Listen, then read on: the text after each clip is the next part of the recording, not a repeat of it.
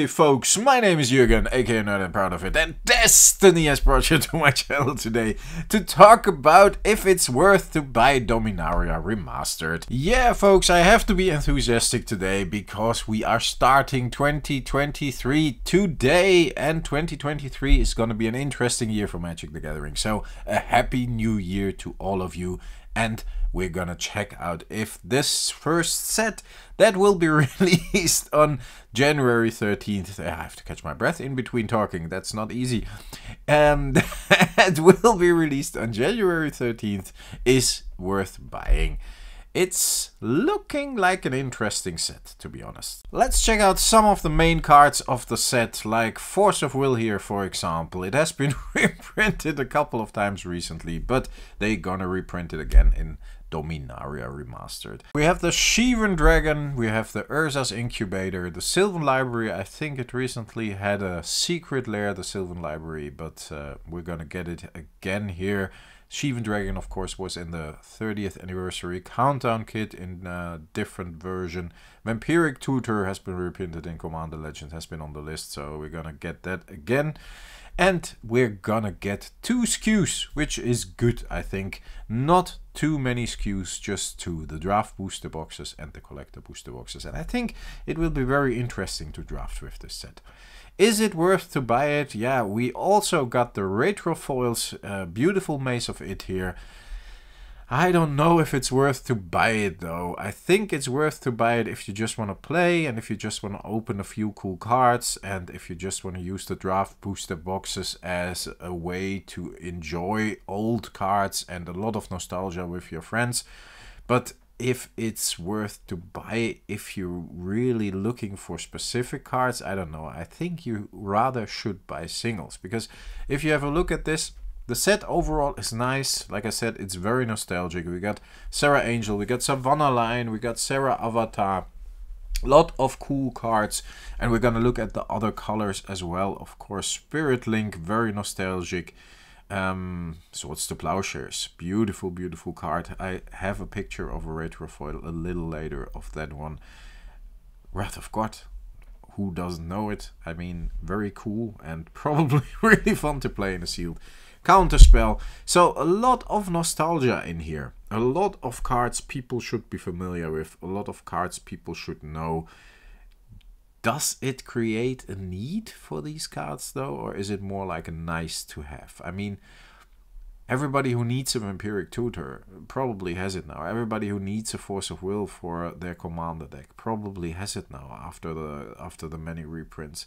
Cards gonna be worth less after this set, although the set is quite expensive. I saw the draft booster boxes for around 200 bucks and the collector booster boxes for around 300 bucks on the market currently, and that's 2 weeks before release, roughly 2 weeks before release.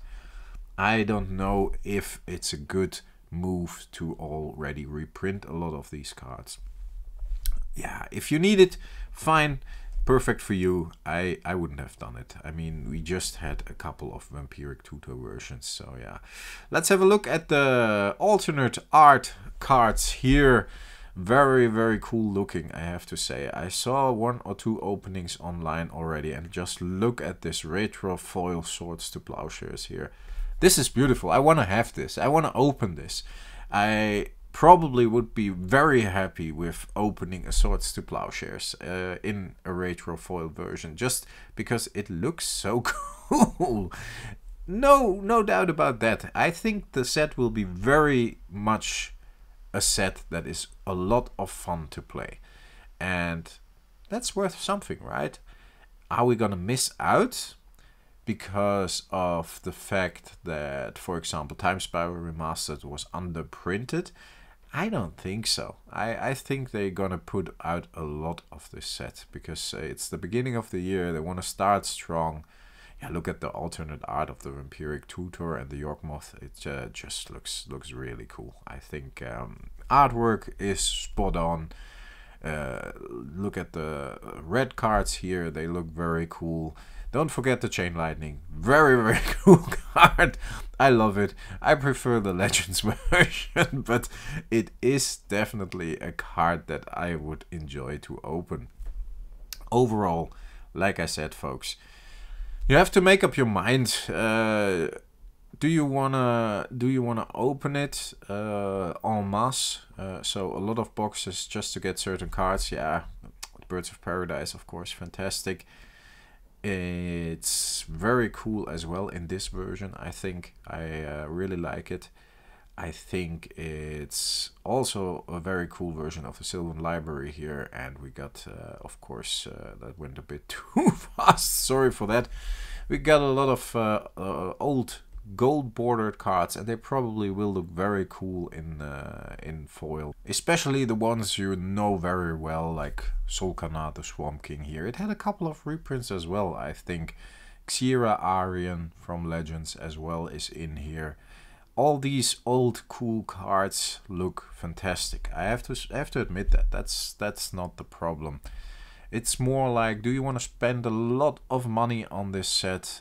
Icy Manipulator here, the Helm, cool cards. Gauntlet of Power, very well known, very nostalgic. I dig that. Ornithopter, we just had it in Brothers War as well. Mindstone. Yeah, you can read it for yourselves, but I'm just recognizing these cards, just scrolling through them, and that's very, very cool. And the treatment here doesn't seem like it's overdone. There are not 100 versions. We got like 1, 2, 3 versions of certain cards, and then the foil version. So that looks pretty cool. Lands are very, very nice as well. You already saw like the Gemstone Cavern here and the dual lands when they come into play. If you control the corresponding basic land, they don't come into play tapped. Very nice one. I'm not sure how they called. Like yeah. Let me know in the comments what they called. Gemstone Mine alternate version. Maze of It here. We also, like I showed in the beginning, have a beautiful retro foil version of the Maze of It and some other cards, and those of course are looking fantastic. You have to make up your mind, folks. Deep sigh, sorry for that, but personally I think, again, if you need certain cards, it's probably better to buy the singles. I really don't need a lot of cards of the set personally. If I look at it, I have 4 Birds of Paradise, I have 4 Sylvan Libraries, I have 4 Force of Wills.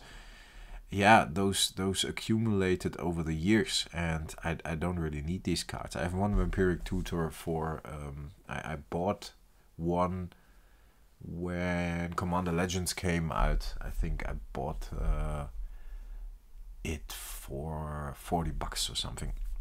So I got these cards. So if you are just after certain cards, I rather would buy singles. If you think, hey, fuck it, let's buy a box, let's buy a draft booster box and just open it, play together with your friends, open cool old nostalgic cards, do a draft, do a tower, probably a lot of fun. So I think it's a cool set. I can really appreciate what they did with the recognizable iconic cards. On the other hand, I think it's not a good idea to reprint a lot of the cards that are reprinted here as the main driver for the set already, because they just have been reprinted a couple of times. And personally, I think the reprint policy is not the best at the moment from Wizards of the Coast. So yeah, make up your mind what you want to get and let me know in the comments. Do you want to buy the set? Are you heavy into Dominaria Remastered, or are you skipping it? I will probably skip it, as I skipped so many sets over the last couple of months. I am not really triggered to buy this, but let me know if you are. I'm very curious what you're gonna do. Are you gonna buy heavily into the set, or are you gonna skip the set? What is your plan? Let me know in the comments, folks. I hope you started the year well. Thanks a lot for listening, folks. Stay healthy, stay frosty, and I talk to you next time. Bye bye.